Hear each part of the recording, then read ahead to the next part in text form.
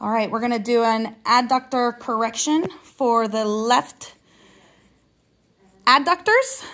So you're gonna set yourself up with 90 degrees at the hips so that we can see. You're gonna put the bottom leg on the wall and then a foam roller or a towel or a block. You're gonna push those feet together, push the feet away from the walls or into the wall, I'm sorry. Engage the glutes, squeeze the glutes together.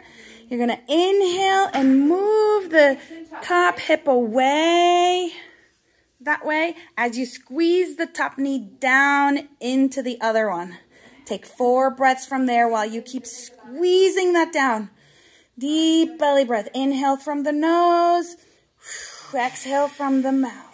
That's it. Keep squeezing. Keep pushing away into the wall. Pushing together. Good. You're going to do 4 breaths. Inhaling, exhaling, and then you're going to relax and come back. So in this case, as you push the leg up that way, it's almost like the top leg is going to look shorter than the bottom leg.